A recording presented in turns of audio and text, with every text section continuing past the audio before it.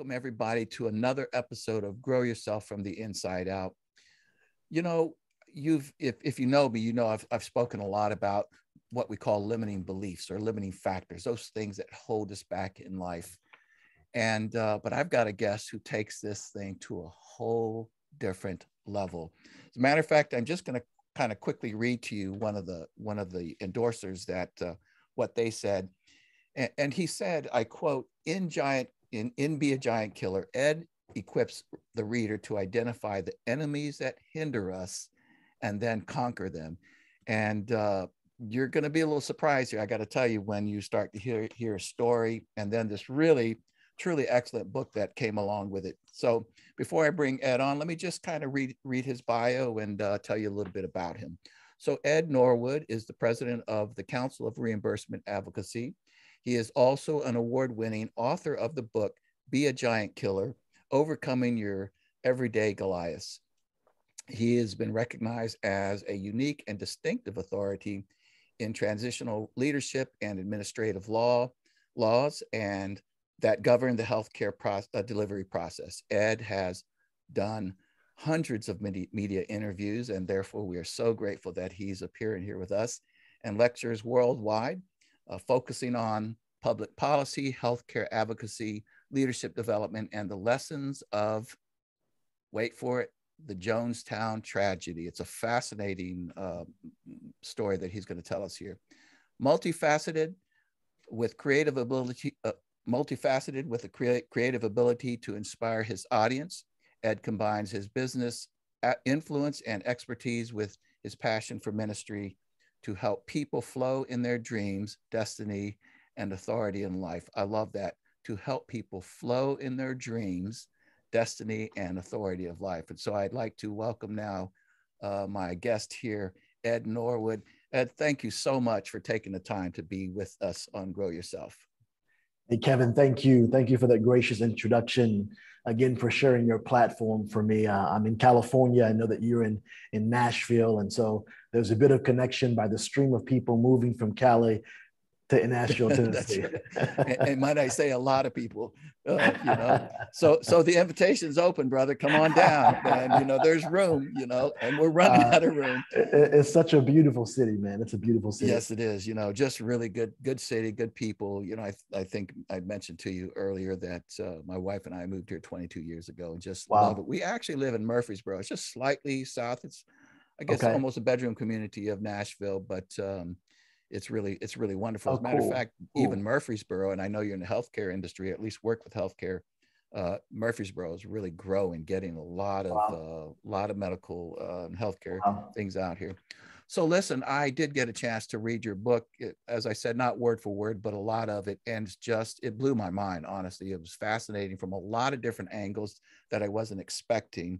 And so before we get into it and hear about the giant killer and the ideas that you've put in this book, Ed, would you just first tell our audience, you know, who is Ed Norwood? Where'd you come from? Where were you born? And just tell us a little bit about your background. Wow. Well, I am a husband, a father, an entrepreneur. I'm adding author to that in the past year or so, and just a humble servant trying to make sure I deal with the giants in my life and get myself to heaven and help lead my family to heaven as well. I have been in Southern California since, I want to say 1996. My wife and I married in 1997. I was raised in the Bay Area. I know that you were based out there. I was raised in San Francisco. And of course, that's where Jim Jones drew so many people into the jungles of South America. He had his headquarters there on Gary Street.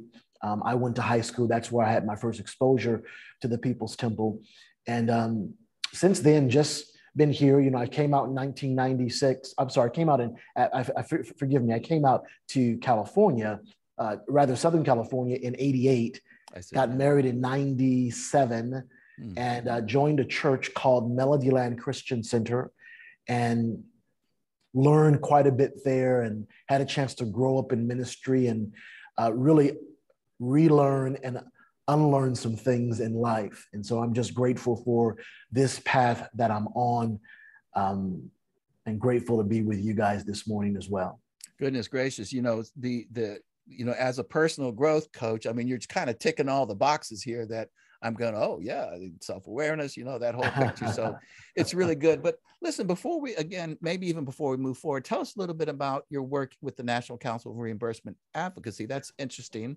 Had never heard of it. Yes, we advocate for medically appropriate healthcare. We challenge HMOs that make negligent medical necessity decisions to make sure that patients get the care they need, pursuant to a case called Wickline versus State. In the Wickline versus State case, Lois Wickline is cleared for an abdominal aorta surgery. Her treating doctor wants to observe her condition for 8 days. Medicaid, a federally funded payer, only grants a 4-day authorization. The doctor, out of fear of not being paid, releases the patient. She suffers an infection in her leg. And in 1977, they amputated her leg or she would have died. And so we have interesting laws that exist, administrative laws, to make sure that what happened to Lois Wickline doesn't happen to you and I. And in many places, they're called health and safety codes. They are designed to protect public health and safety. So we teach doctors and nurses and healthcare professionals how to streamline administrative laws through the healthcare delivery process to protect people like you and I when we come into the hospital. Wow, man, that's good work right there. You're really helping. Thank you. I would imagine a lot of people on all ends of that spectrum. So that's fantastic.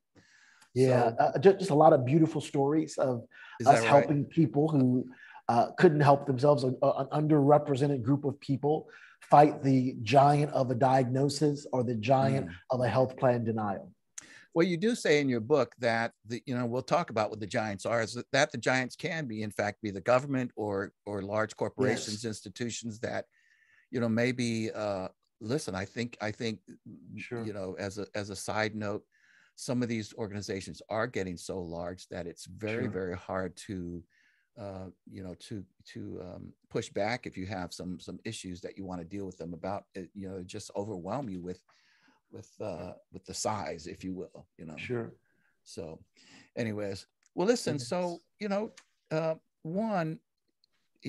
honestly, there's so many different directions I kind of want to go. I don't know where to start, but I guess we'll just start by asking you about your book, the, Giant Killers, and where, where that came from. Tell us a little bit about it. What's it about? Sure. And where did it start? Sure. Well, when I first wrote the book, I began to push it to a literary agent, rather, and it was about 15,000 words.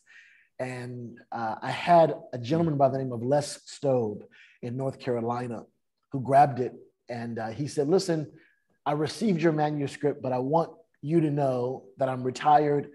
I'm no longer a literary agent. However, I'd like to mentor you because what you've sent me of 15,000 words is not a manuscript, it's a proposal. For you to create a manuscript, you need 50 to 65,000 words." And I was floored. And so one of the things I've learned, though, over the course of time, even in ministry, is I never preach or speak topically per se. Sure, someone can give me a topic or a theme, and I can create something around it, but I'm always trying to teach from the place God is teaching me, or teach out of the places of devotion where I hear his voice with great clarity. So years ago, my pastor said, if you're going to read the word of God, why should God speak anything to you if you're not going to write it down? So I have mountains of notebooks of me in the word of God, hearing something in a passage and writing, hearing something and writing, over worshiping and writing. And so I pulled everything together to create the 50 to 65,000 pages just through time I had spent in some of the darkest seasons of my life. Mm. Be a Giant Killer is a book about how 7 giants kept an entire generation hostage for 40 years from their best life, and what we, the next generation, are required to do about it. And if you think about it, Kevin, and God promised the Israelites a land of promise and potential, you know, houses they've not built, vineyards they've not planted. But he didn't hand over Jericho on a silver platter. Even though they stared at it for 40 years, they had to after their parents died, they had to get a new word, a new leader. They had to bury bad family history. They had to cross over skeletons in the wilderness to get into their promised land. They had to make redemptive decisions, sending less spies in the land the second time.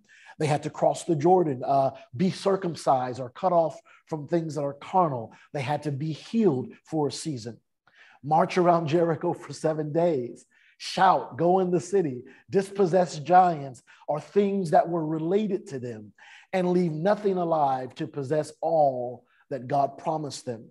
And so I wrote this book to help readers face giants buried in family history, to overcome past traumas, past mistakes, and shame, to accomplish the wildest dreams in their heart, or to possess what's on the other side of the walls we erect in life. I was reading this recently. When the less spies went into Jericho, Rahab, the prostitute, shared with them, "Our hearts melted when you crossed the Red Sea and left Egypt." And I start thinking about how for 40 years, they were afraid of the giants who were in the land, not realizing that the giants were afraid of them. Oh, wow. And so I really wrote the book to inspire survivors and readers, Christian or not, to overcome the tragedy, the bad data that we're operating off of, the toxic, the dysfunction, the crazy that's in our bloodline, the generational giants that keep passing down, giants such as fear and procrastination, addiction and shame. And finally, I use as a backdrop my family's experience in the losing 27 relatives in the Jonestown tragedy to illustrate how bad family history can be fatal to our dreams and potential, but how we can rewrite it by being powerful giant killers. That's crazy in a way, the connection that you made there, because I don't recall if I read it in your book, but where you talked about the shame of your own family history and the shadow of your life, that shadowed your life that you had to overcome. So if you would, Ed, go ahead, maybe before we get more into, because I want to ask you, what are the giants? But first, maybe would you tell us about the Jonestown massacre and your connection to that, and a little bit about that? Sure. My mom was a traveling evangelist, and when she traveled, she left me in the care of my grandmother and great grandma, who one of them was the first African-American family. Our family was the first African-American family, I've been told, that joined People's Temple. And my mom, in traveling, left me in their care. And that's where my exposure really came to Jim Jones and the People's Temple. We have a generation. My publisher actually, or my editor, asked me to do an intro before I started the book about Jonestown, because we talked about how many generations aren't really aware of what took place in Jonestown 44 years ago. We have a generation that's heard of the phrase, "Don't drink the Kool-Aid." Yes. But they've never heard of the gruesome discovery that coined the expression. Many people don't realize that Jonestown was the largest loss of U.S. civilian lives in a single day until 9/11.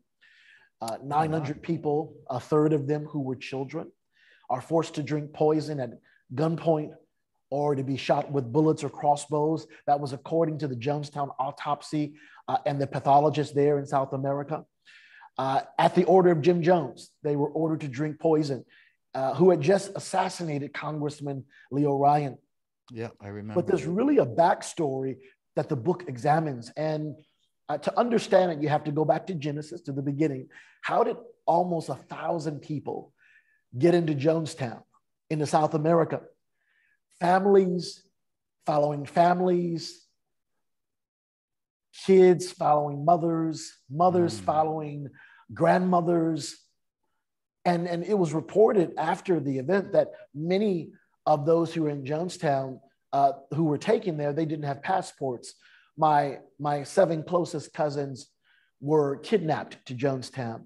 My mom began to have prophetic visions that Jim Jones was going to kill our family in a jungle. He put out a hit on her, and she moved me to a suburb called Daly City and came off the road for a season. That spared me from that kidnapping plot. But literally, my uncle came home from work one day, and all 7 of his children were gone. The house was ransacked. His wife was gone. But by the grace of God, I had the ability to survive. Wow. That's something. So, tell the audience a little bit about Jim Jones and who he was. I mean, I want to say that I was barely remember, but because this happened in 1978, is that right? And so, just tell the audience who may not know who Jim Jones was, and just a quick synopsis of that situation. Sure. Well, he was, when I describe him, to them, he was their pastor, but Jim Jones did not belong to the church. He was an organization that did not believe in God. He stomped on the Bible in front of his congregation several times. He told them, whatever you need me to be, I'll be for you. If you want me to be your father, I'll be your father. So many people called him father. I didn't know and that. He declared to them, I'll be your God. I'll be your Messiah. And it didn't start like that, though, because remember, in San Francisco, Jones had a foothold politically where he came into a region that was a fatherless region in a time where there was inequality, and he preached a message of hope and inclusion. I remember the different politicians, President Carter and mayors and senators were in his pulpit. And he was, I believe, they had given him some type of position over the housing authority. So he deceived quite a few people. He stole families and dreamers who wanted a better life through the racism, the disparity, the segregation, the poverty, the family dysfunction, through deception. And he told them it was better to ignore and run away from their history rather than change or restore their history. I remember visiting the temple and seeing why so many people were really drawn to him. I can't remember, Kevin, a time when there wasn't free food or free toys. He filled unmet needs strategically in a time of intense poverty, but there were also red flags. I remember going into the temple one Sunday morning, and it was a very eerie feeling in the room. So this temple that you're talking about is where? People's Temple. It was in San Francisco, headquartered on Geary. Okay. He called it the People's Temple. Okay. And we were there. I was there with my cousins, and it was just a chilly feeling in the air. And later, some of his members came and they erected a boxing ring out of the pulpit. And I guess a young boy had broken a girl's leg. He had to be 5 years old. He had broken the girl's leg either out of mischief, rough housing, playing too hard, or by accident. But his punishment was 3 rounds in this makeshift boxing ring with an 8-year-old boy who pounded him into unconsciousness.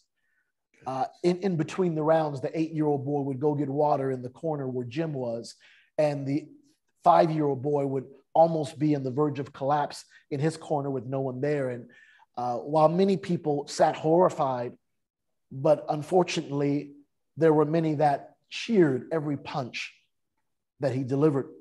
And the message to every family's child that day was this: whatever happened to this 5-year-old boy will happen to you if you act out, if you misbehave.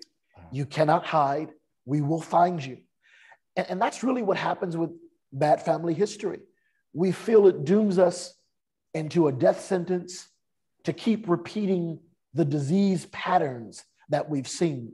And Jonestown is a testament of how the wrong relationship and how parental decisions can really be fatal in life. You know, this, and I won't presume anything about the families that went to Jim Jones because I don't know enough of it, but just in listening to you, you know, I know that many of these groups, regardless of, what the persuasion is, whether it's the KKK, Sure. it could be, any dissident Sure. group, or Sure. hate group, if you will. Sure.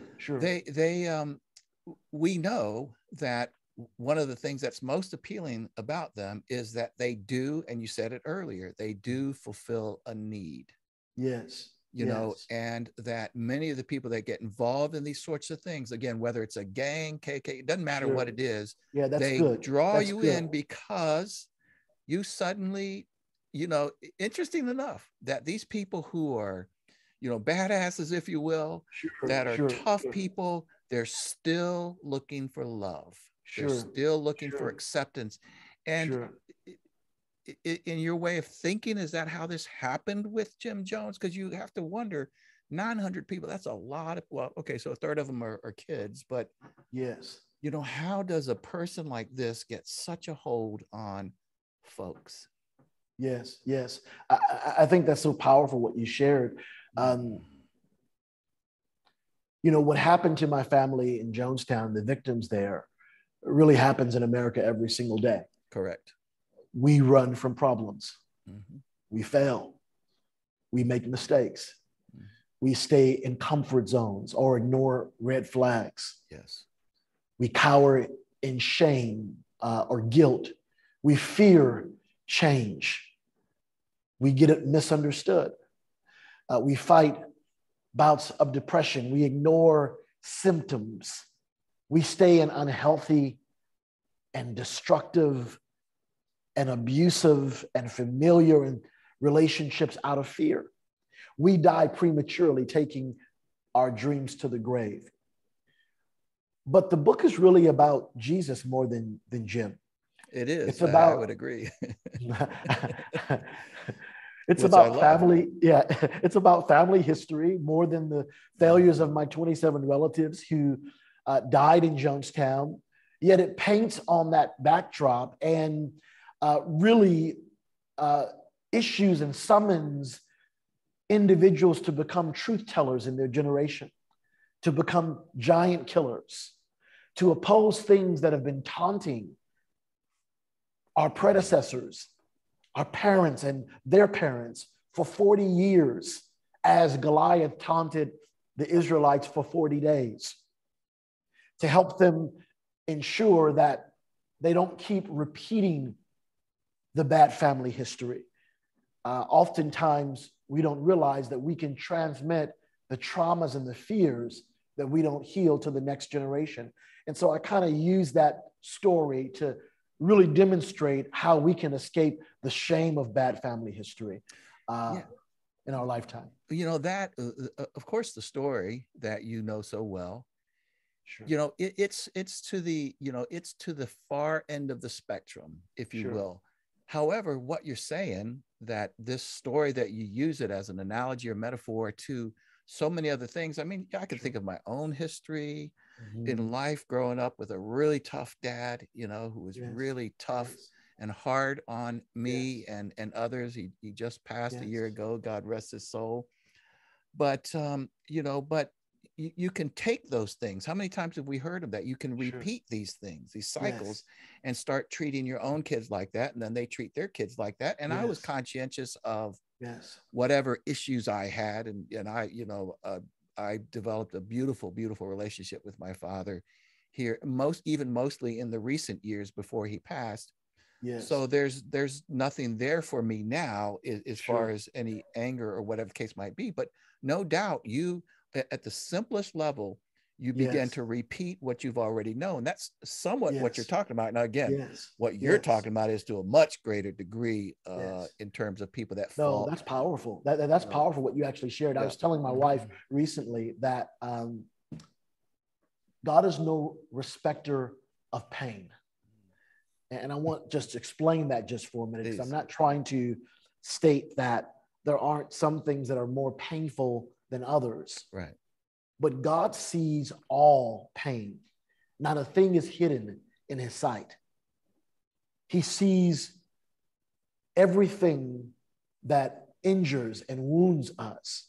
I don't have to have a son that was left on a doorstep or left on a bus and abandoned by me.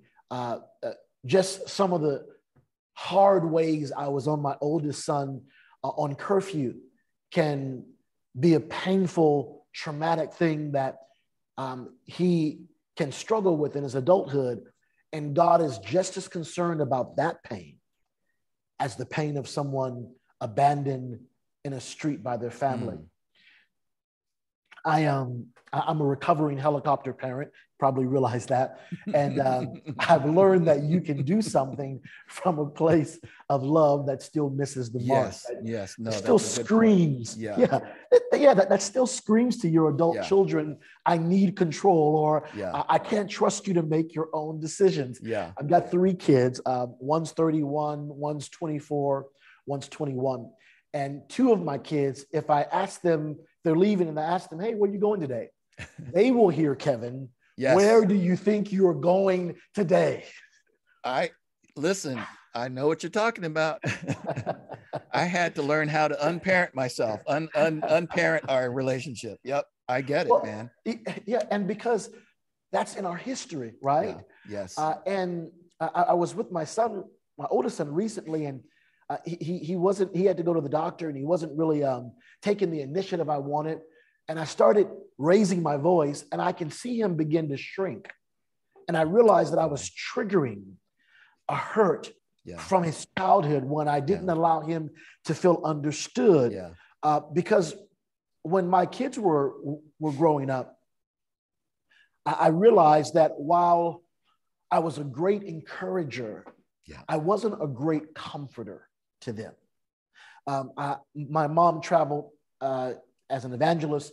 So from age 14 to 18, I kind of raised myself in the home. I had to give myself chicken soup if I wasn't feeling well. I had to will myself to go to school and to do my homework.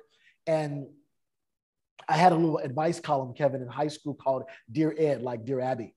And here I was trying to encourage and inspire the lostness and the aloneness in kids, but really trying to inspire myself. And so when my kids would go through things, it was always giving them a great word. You can do exceedingly and abundantly and far above you ask, dream, think, hope, or imagine. Nothing's impossible with God. You can be something that your generation has never seen. I had all the encouraging words to give them, but I rarely would sit down with them and say, hey, I know you had a big game today and you didn't do as well as you would have liked, and your team lost, and that must have been so difficult for you. How are you getting through that?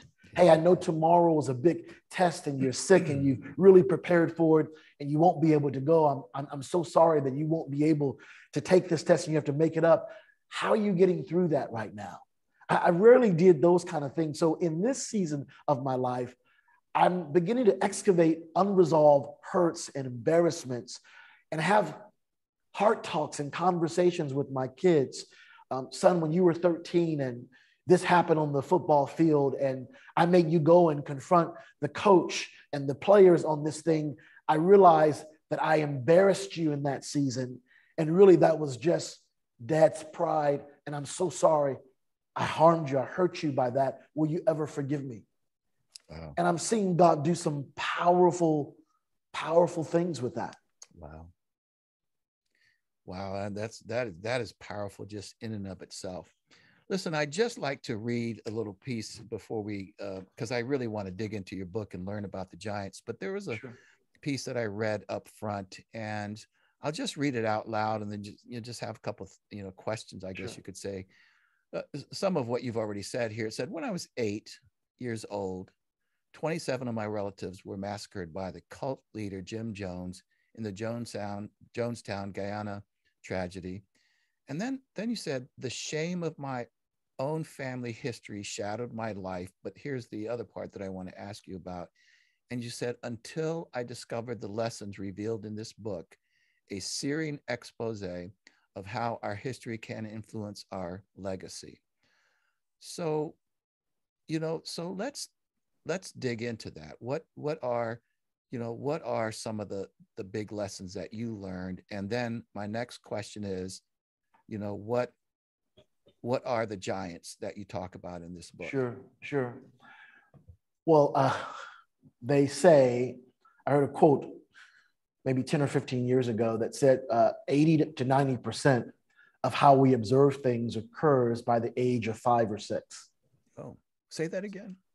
80 to 90% of how we observe things occurs by the age of 5 or 6. How fascinating. So by that age of 6, however we're observing things, we carry that for the rest of our life.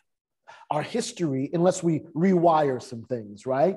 Or we unlearn some things. Our history really shapes our relationships, how we respond to people and places and reactions and things. I heard a therapist say on the radio recently, if it's not one thing, it's your mother. Another author said this, I can't tell if my mother is terrified or in love with my father. It all looks the same. Oh, wow. Ooh.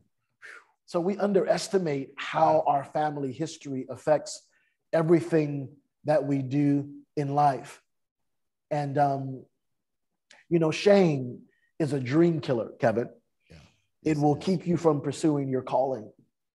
It'll keep you from pursuing the love of God on your life. Shame creates a performance mentality that says, I can never rest. It convinces me to constantly try and prove myself to people. And it can become exhausting trying to constantly defend yourself, trying to defend your worth and your value and your significance, trying to always be enough or make someone see you or make someone proud of you.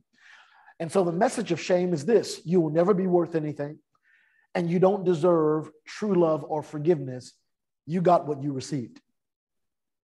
It attacks our being and our worth.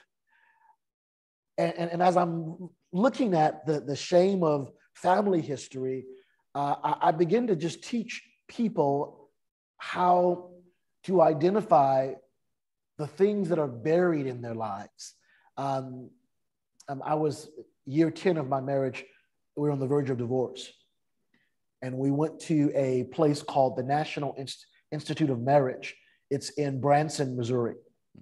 And the therapist there said, this week we're here to rewire your heart because our hearts are like black boxes. And I began to do some research about black boxes because it's this little indestructible piece of metal under the pilot seat in the cockpit. And if a plane suffers catastrophic failure and plunges from the sky into the ocean and breaks into pieces, there's mass casualties. The government will send divers past the debris, past the chaos, past the casualties to look for this little black box because it remembers. It remembers the good. Welcome to United. You will have a 6-hour flight to Nashville because everyone's leaving California to Nashville. And we'll feed you. We'll give you a movie, have some service several times, enjoy the flight. Yeah. And it remembers the bad. Mayday. Mayday. Fire in the cockpit. Prepare for crash landing. And Kevin, that's our heart. It remembers everything. Every celebration, every achievement, every milestone, every disaster, every pandemic, every rejection, every heartbreak, every betrayal, every abuse, every injustice. They say the heart knows no time or can't tell time.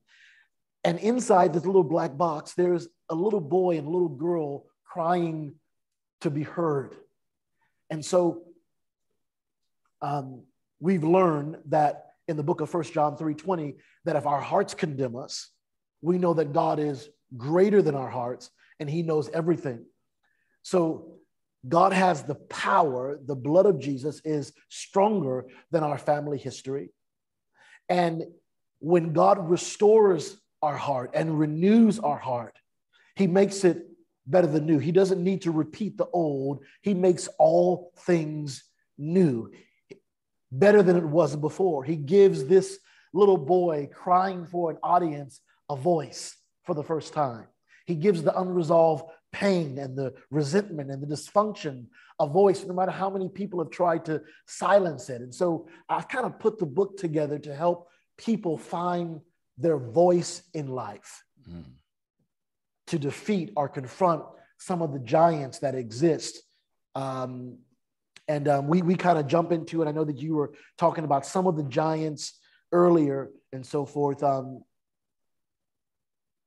But we'd be surprised at how simple the giants are. We've identified them, but how simple they are. A friend of mine had adult kids he was estranged from, and he was struggling to make the first move. And as fathers, we must constantly chase our children.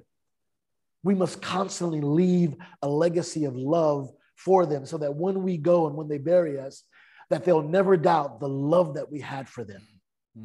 We must give them an extravagant type of love, just as God gives to us. And he was struggling to make the first move. And he said, I never heard my father tell me I'm sorry. So I'm struggling to apologize to my children. I never heard him ever say I was wrong. And I looked at him with clear, transparent eyes and said to him, isn't it exciting that we get to change that in our generation? That we don't have to look the same. We don't have to pass things down to us that have been passed down and passed down and passed down. We can be the best of our generation. Wow.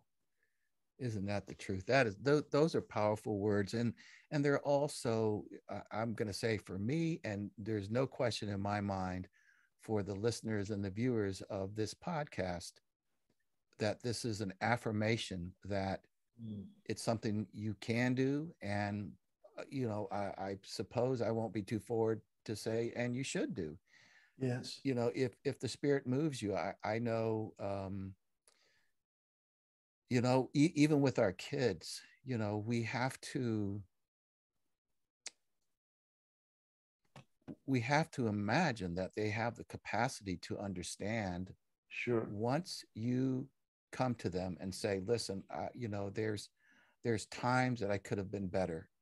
Sure. There's times that I disciplined you when I probably should have loved you more, sure, even though I disciplined you out of love. And sure. And, or I gave you what my parents gave me. And your kids, and I've done some of this. I mean, I had a great relationship with all my kids. And awesome. But I wasn't the perfect parent by any stretch of the imagination. Yes. And there are things that, that I might have said to my daughters, and both of them were like, sure, Dad, we understand. We know you loved us and you did everything that you could. I mean, and so they're capable of not only forgiving you, of just showing you grace and moving on, but it must be to some degree, whether it's whether it's a series of things that you have to say or just saying it one time. Sure. I love that. Well, I think the kids, Kevin, they just appreciate the humility and they say, okay, yes, yeah, because even with my dad, and again, my dad, he was a tough guy. He loved us. I don't think there's any question about it. Sure. But I didn't understand that as much as I was a kid. And I can also honestly tell you, there was at least 3 occasions in my life where I could see my dad standing there and he was trying very hard to apologize. Yeah. Wow. So powerful. He may have not come right out with the words and said, hey, Kevin, I was so tough. But I knew it. And Yes. I remember one particular time. This was probably only, well, it was when I retired from the Air Force. We were standing around, and and he was there, and my brothers were there, and he was, of course, retired Army, Special Forces, Bronze Star, Green Beret. He was just the badass of the badasses. Yeah. And Yeah. I remember at the reception after my retirement ceremony, we were Sure. standing and I think looking at some gifts that some folks had given me, and he was, and I could just hear him, talking about, I Sure. wished I would have. He never really completed a sentence, and I just Sure. looked at him and and put my arm around him. I said, Dad, listen, especially now as a father, I get it, I understand. I love it. I I love love you, that. and it was a healing moment, really, for both of us, I think. There was, I told someone recently that I don't have the hereditary right to be around my adult kids. Wow. I have to earn that right every single day Interesting. Very interesting statement. by my behavior, by how I treat their significant others. Yeah. Mitch Albom once said this: love is how we stay alive even after we're gone. Oh, goodness gracious. And my wife and I have decided, above all else, that we want to leave, as I mentioned before, a legacy of love. Yes. To leave a legacy of love, we have to rewire our hearts. We have to stop making people pay for where others left us. We have to stop responding to conflict the way we saw our predecessors respond to conflict. Yeah. And we can't live with a heart that's filled with regrets. So it's good to take time now to remember what we can remember, because I can't even remember where my car is parked in the parking lot sometimes. While we can remember to bring up some of those things that we know that our kids need to hear from us. How do we know that our kids need to hear from us these things? Because there are some things that we still need to hear from our parents, or we may never hear from our parents growing up. That kind of shapes where we are. And, we really leave a legacy of love by being empathetic, by not spiritualizing everything, or not saying things like, well, it is what it is. No, it is what people have made it. That's correct. That's exactly right. By making sure that we have a self-awareness, as you mentioned earlier, having heart talks that says, hey, where did that come from? Man, wow, what's going on inside of me right now that made me say that or do that? Who am I angry at? What am I afraid of? Why am I like this? Man, why did that trigger me?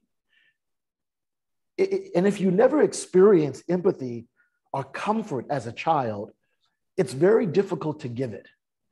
Boy, that's the truth. That was exactly what was in my head as you were speaking, because I thought to myself, to your point, that one, just what you said, that you learn how to empathize when you have observed it, and mostly when it's happened to you. And so in doing something like this that you're talking about, I think, if I may use this term that I don't particularly like, but you give your kids permission to do the same. Oh, I love that. That's powerful. Right? Because now they can empathize. So I love that word, permission, because in business, I teach business owners, for you to do what you want to do in your industry, you need to have the ability to earn trust. And when you earn trust, people will give you permission to do your finest work. There you go. And so that's powerful, what you just shared. Man, that's fantastic. So I'm going to read another little piece here, Sure. and then jump really more into the giant killers themselves. So this came from chapter 1, page 17, if anybody wants to know. And I do highly recommend this book, by the way. It says, giant killers represent a person or thing marked by exceptionally giant, great size, marked by exceptionally giant size, magnitude, extraordinary power, significance, or importance. Giants exist to intimidate you to inaction, to not finish what you started, not follow up, not fight for your destiny, not protest your rights, to improve life skills or prevent future injury, not sharpen your weapons or be great. And so and then you go on in chapter 2, and I'll just read them for you, but I'd love to hear more about them. So Sure. you say that there are giants of all kinds, and what you list are these giants: the giant of doubt, fear, addictions. Wait. No, the 7 giants of fear, dissatisfaction, unforgiveness, addiction, laziness, procrastination. That's a pretty big giant of mine. and folly, which I'm curious Mine about. too.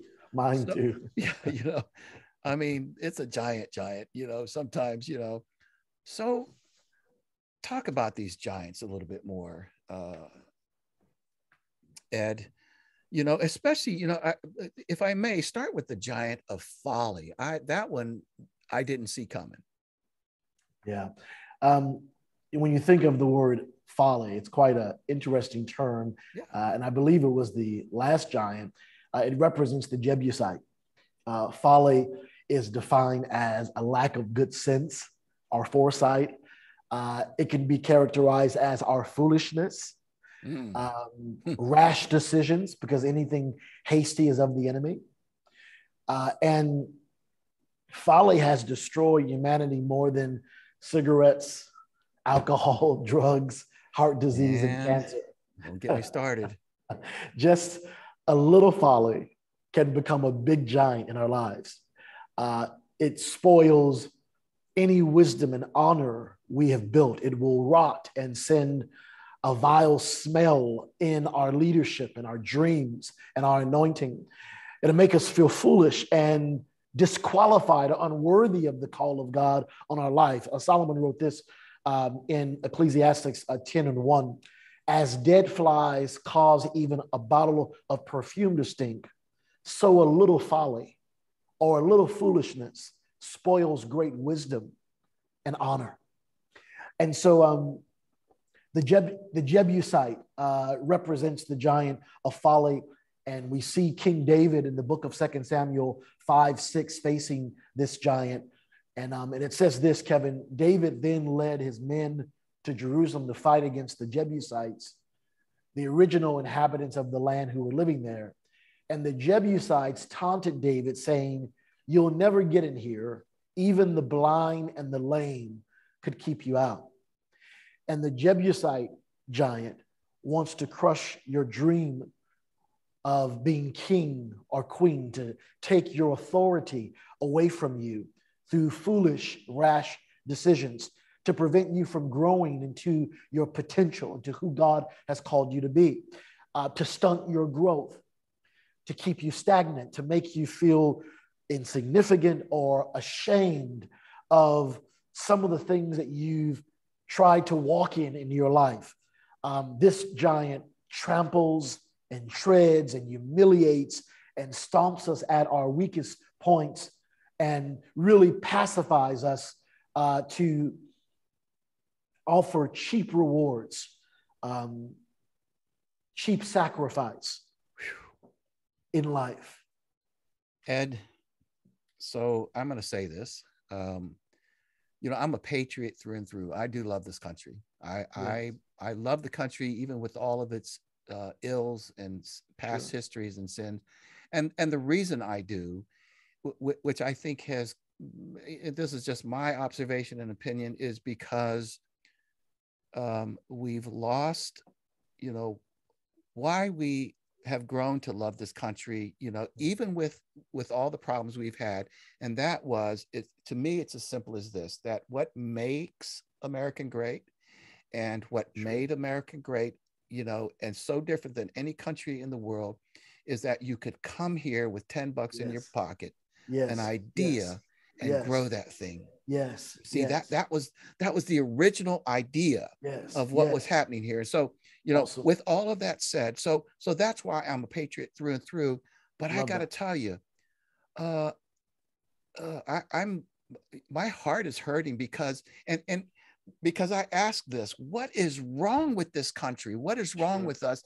And I'll be honest with you, I think you just nailed it. I think you just answered the question for me, that we have gone down this road of growing this giant folly. Yes. It's everywhere. Yes. Yes.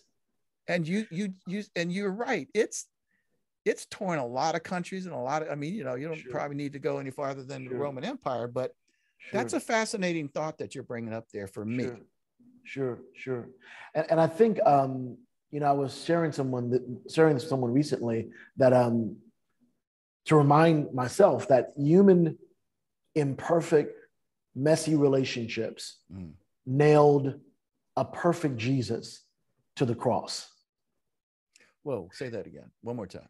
Human, imperfect, messy relationships nailed a perfect Jesus to the cross. So when we're trying to restore family history, it may not, or restore where we should be as a family, or restore the anointing and the calling as a father on our life, or restore our authority as a son in the house, or a son to our parents. When you're trying to face a giant of history, it's scary. It can rupture some relationships. I was in a men's retreat some years ago, and my pastor stopped and he prayed for me. And he kissed me on the cheek. And he said, "I'm kissing you on the cheek because you never experienced the kiss of a father. And I'm telling you, I love you today because you never experienced the love of a father, but I want you to know that I love you." Goodness gracious. And I just started crying uncontrollably. Can imagine. And it wasn't as if I needed to call my dad, who wasn't in my life, and say, "You need to kiss me." Yeah. No, I get it. Yeah. But for years, I had devalued the role of a father in even my son's life, my kid's life. My wife would ask me all the time, "Man, you weren't with your mom and dad weren't." In fact, she was a giant killer before I even wrote the book. She would say early on, "Hey, your mom and you weren't raised by your mom and dad. That must have been hard." And I'd always say to her, "Nope, I was fine. My mother was my father and my mother. I was okay." And I would, that was my go-to because I heard my mom say that over and over and over again. And as I began to write this book, I realized that I had to stop underestimating the power of a conversation and start having them. So I remember going to my mom and asking her, "Hey, why didn't you and dad work out?" And she said, "Man, Eddie, he used to make promises to you and you get really, really excited. And then he wouldn't show up and you would just start crying uncontrollably." And up to this point, I only remembered one experience with my father. And all of a sudden, I started crying uncontrollably. It's as if I had buried all of those feelings, all the pain, all the shame, all the rejection.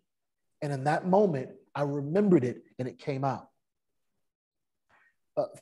Back to the kiss in the encounter. I called my dad afterwards because an elderly man was in the hospital in our church and he was away from his kids through a divorce. And I saw the impact of how his kids were affected by that. And I shared with him, what I would have loved for my dad to do is to say to me, "Son, I'm sorry that me and your mom didn't work out. I'm sorry that I wasn't there with you in the meaningful times of your life." And after I shared this with him, he talked to his daughter and they reconciled a bit. And I decided to try it on my dad, having this conversation. And God warned me, it may not happen the way, or you might not get the response you want. Manage them expectations. but this, without any expectation, this is your freedom moment. And so I remember sharing with my dad saying, "Man, Dad, why weren't you around? And I wish I really needed you when I was growing up." And Kevin, on the phone, he shared with me, "Son, I don't even know if I'm your father."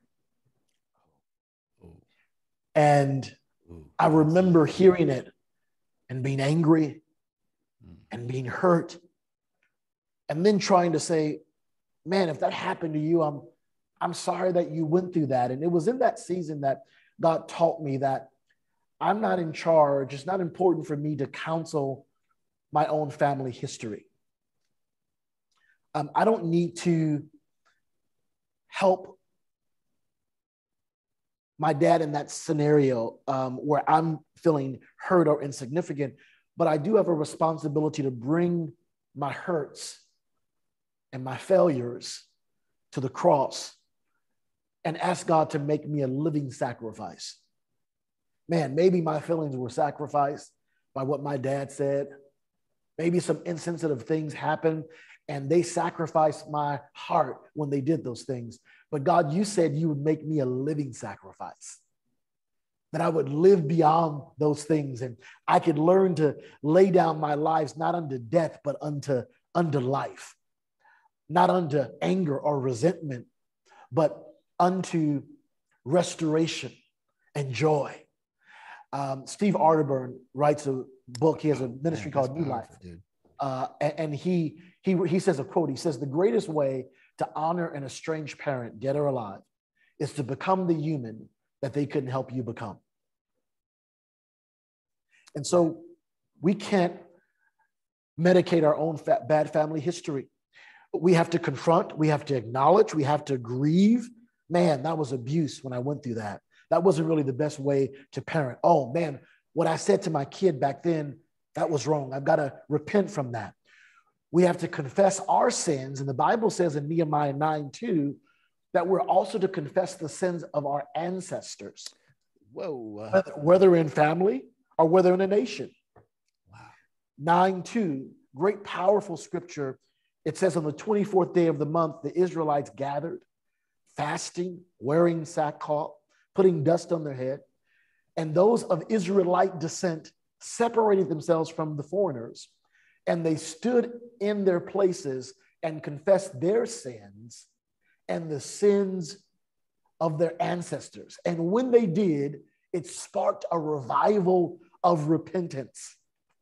Because it's not enough to know our family history, Kevin. We've got to repent from it. It's simple prayers. Lord, I repent for the sins of my mom and dad not providing for me, not taking accountability for their stark absence in my life.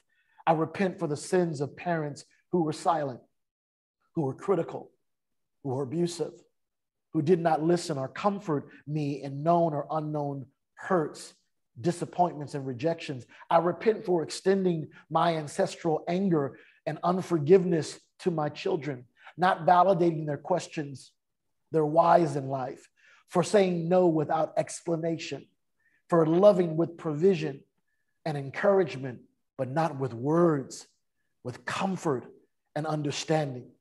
And when we learn to repent for not just our sins, but for where those sins were passed down through, God brings great restoration and revival.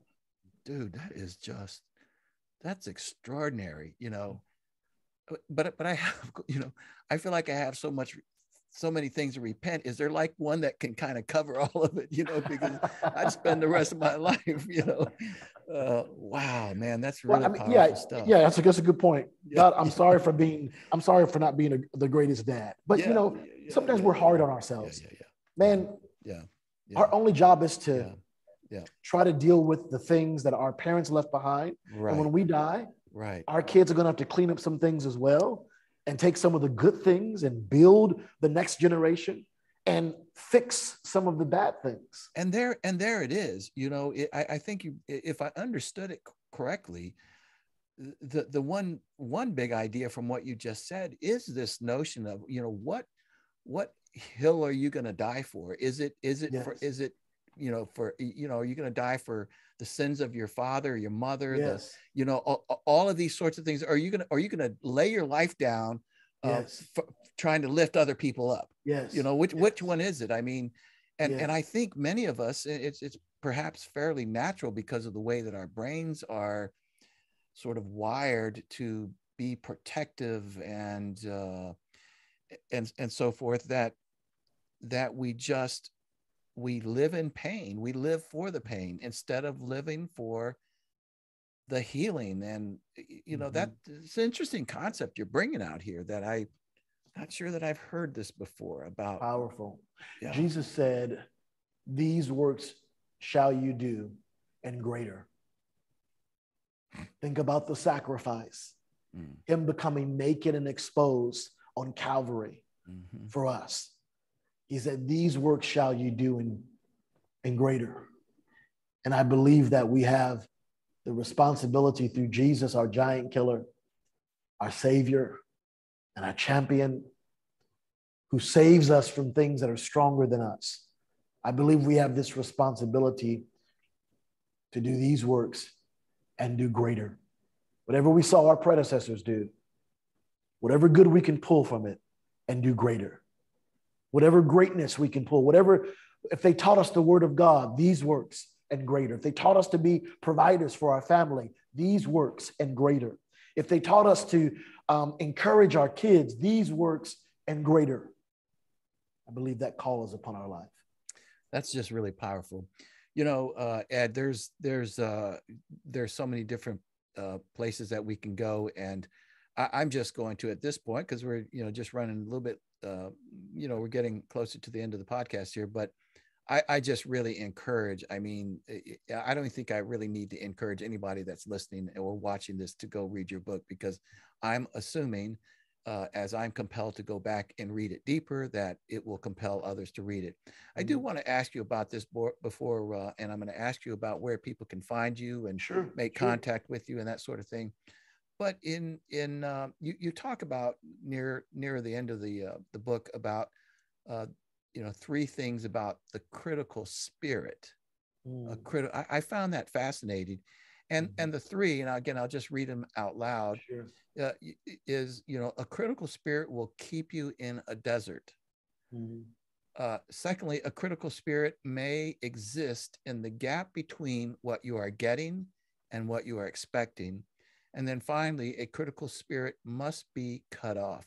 So maybe just mention a little bit about what is the critical spirit, and then these ideas, especially about, maybe we could say a solution that the critical spirit must be cut off. What is a critical spirit, first of all? You remember that in the wilderness, there were people who were critical of Moses. Yes.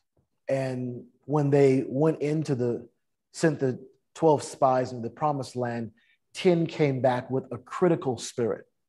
And their mindset was, the land, or the people who are in the land, are giants, and we're like grasshoppers in their sight and in ours. Oh, wow. And oftentimes that critical spirit will sabotage our best life, or sabotage the obedience that we need to function in. A critical spirit is one that simply says, well, it is what it is. Well, they'll never change. That's just grandma. That's just dad. They were like that. Their mother was like that. That'll never change with them. And we become desensitized to the things that are hanging from our family tree. We spiritualize things even at times. And then, of course, we teach our kids how to marginalize things in life. We pass that down to them, where no one is ever working on anything. I was sharing this with someone recently that really we change the next generation by changing ourselves. And no matter how the critical spirit was passed down to us, because remember, how we observe things occurs by the age of 5 to 6. Our kids are constantly watching us. As children, as adults, they see everything. Even as adults, they're watching us. How we respond to the preacher that preached that Sunday, and how if we're talking about the preacher at lunch afterwards, that critical spirit that exists, they learn that. We pass that down to them. Goodness and gracious. So oftentimes I find that we'll work on things like our credit history, but not our family history. We'll work on things that pertain to our financial wealth, but not the wealth of our inheritance that we're passing down to our children.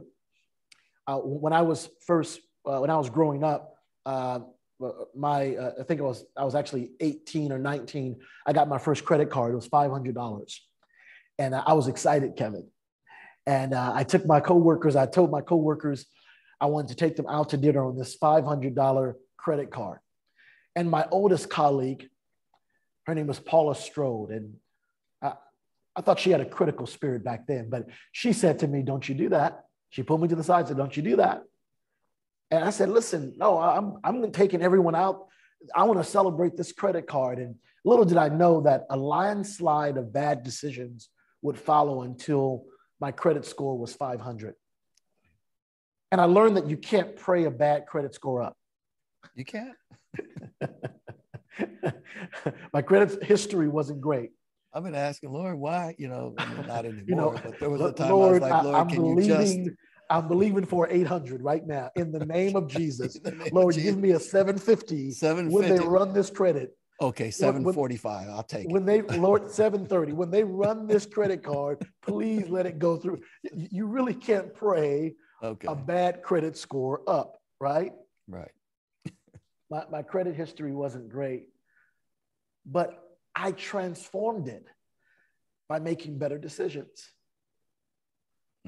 by making payments on time, paying cards down and off, disputing things in my history that weren't there, making different decisions, increase my score from 500 to 775. Because we change our destiny by changing our history. And no matter what's in our history, no matter who hurt us, who left, who was critical, who abandoned us, no one can steal our legacy, because our legacy is comprised of the decisions we make today. And so I tell people, the great news is we're always making history. If you were critical in your life in one season, you can restore family history and be a different person today than your kids have ever seen, dreamed, hoped, or imagined. You might be around some people who are very critical, and you may have to create some boundaries to protect your heart. You may have to have honest conversations in love and get sad instead of getting mad, to make sure that you don't perpetuate that critical spirit to your children, but they're worth it. The inheritance we leave behind, it's worth it for us to do the work. Man, that is just incredible words that you're saying there. I will say that and I probably said this on this podcast before, that I thought that my legacy statement on my gravestone would probably be something like, he tried really hard, I mean, because, but listen, so a couple of quick questions and then we're going to sign off here, but sure. One, how did Ed Norwood, how did you end up, Ed, really being a powerful voice that I hear you, a powerful man and human being, really a beautiful person that I can sense here. Why? How come Ed Norwood ended up here and others end up, in gangs or in prison or something like this? Or in any, or broke, or I mean, there's just a whole number of things. I mean, you see, it seemed as though I mean, I don't know enough about your life to maybe, presume this, but it seemed the ingredients were there for you to go in another direction. And so ultimately I am asking, sure, what do others do? Sure. That's a great question. I apologize if there's things that I don't know. It's quite powerful what you're asking, because you asked the question of how I became who I am. Yeah, it was through a lot of mistakes, through going through seasons of great loss, of great wilderness. Yeah, I characterize the wilderness as temporary confusion. And when I was 18, I started my first business. I made a lot of money, Kevin. Wow. And because I made a lot of money, I made a lot of mistakes. And I ended up losing that business. And I learned a lot in loss. And I remember in those seasons of wilderness where nothing was working, nothing was growing, Nothing I planted was coming out of the ground. God was just trying to teach me that you will not live by bread or by resources alone, but by every word that proceeds out of my mouth. And it was in that season I learned to trust him. I learned that if I started a business and lost it all over again, that he could take me from nothing and make me something. And I'll just say this. We're still making history. Mm-hmm. Right now. That's true, right? Every decision we make is still making history. And I'm just trying to create a mound of good decisions that overwhelm the bad ones. Wow. There you go, man. As we're making family history, it means that we're still writing chapters in our life. And it's never too late to accomplish the biggest dream in your heart. To face, they wander for 40 years in front of a walled city with giants. It's never too late to conquer what's in front of you, what's eluded you for years. That word, we talked a lot about history today. History is the study of change over time. Mm.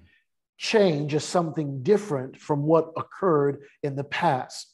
And it comes suddenly when opposites push against each other. And when we push against our history to be the best of our generation, we become not just history makers, but history takers. We may not be able to erase bad family history, but we can rewrite it. We can restore it. And God can make it. When God restores something, he makes it better than new. We can determine not to repeat those things in our generation. And above in Jonestown, I wrote this book centering around that story to really defy the shame and the bad family history that marked my life. But not just from what my family went through, who made the decisions to be in Jonestown, but my bad family history, my mistakes, my failing to comfort my kids, or me being at times prideful and refusing to bend. Who I used to be, me taking away the labels and the narratives that I had written from the past to rewrite something new and magnificent today. I'll close with this. Above the bodies in Jonestown, if you look and search for it, above, there was a chair over the bodies where Jim Jones would sit. And there was a sign there. And the sign read this: those that do not remember the past are condemned to repeat it. Wow. And so today, if I can share with your listeners anything, don't forget your history. Repent for family history that you've contributed to and others have contributed to. And watch God restore it for the next generation. Wow, that's incredible, because my next question was going to be, where do we start? And you just nailed it right there. Well, listen, Ed, can would you share with the audience where they can find you, how they can be in contact with you, where they can find your book? And again, I say this very sincerely. It's a book really, really worth picking up. It is faith-based. There's a lot of biblical in there, and maybe some of my viewers are not, associated with God or the spiritual world, but there is plenty there for you too. Yes. And I really wrote it, Kevin. One of the things that we've had several people review the book. And what's been a constant theme is people who are saying, even though they're biblical stories, it was written so anyone, believer or not, and sometimes they use the term religious or not, could see themselves in the story. Absolutely agree. So I really wrote it with that heart in mind. And you can get a copy of Be a Giant Killer. It's sold on Amazon, also in Walmart and Barnes and Noble. Very nice. I'd love for you to get it through Amazon. And if you love it, to give us a great review on it. You can visit my website, which is ednorwood.com, and you'll see some links to the book there. And then I'd love to connect with some of your listeners on social media. I'm on Instagram under champions_unleashed. And of course, on Facebook and LinkedIn, just put in my name, Ed Norwood, and you'll see me pop up. Well, thank you for sharing that. Of course, all of that we'll put in the show notes so that everybody can get to it. But I got to tell you, this happens to me from time to time, that I'll do a podcast and I just say to myself, I did not see this podcast coming. And this is certainly one of those. It's just really tremendous what you've offered our audience. And, it's just clear to me that you're a beautiful human being. And I thank you so much for taking the time to speak to me and to speak to the audience. And I hope a lot of people watch this. It will be worth it. Well, what a platform that you are building. And my prayer for you as you grow is that God would just give you people in exchange for your lives. As you have sold into people, that God would restore people back to you. People of favor, people of influence, people of syndication, that God would send people who can come in and enrich the lives of your listeners, but really also enrich your life and extend your voice to the next generation.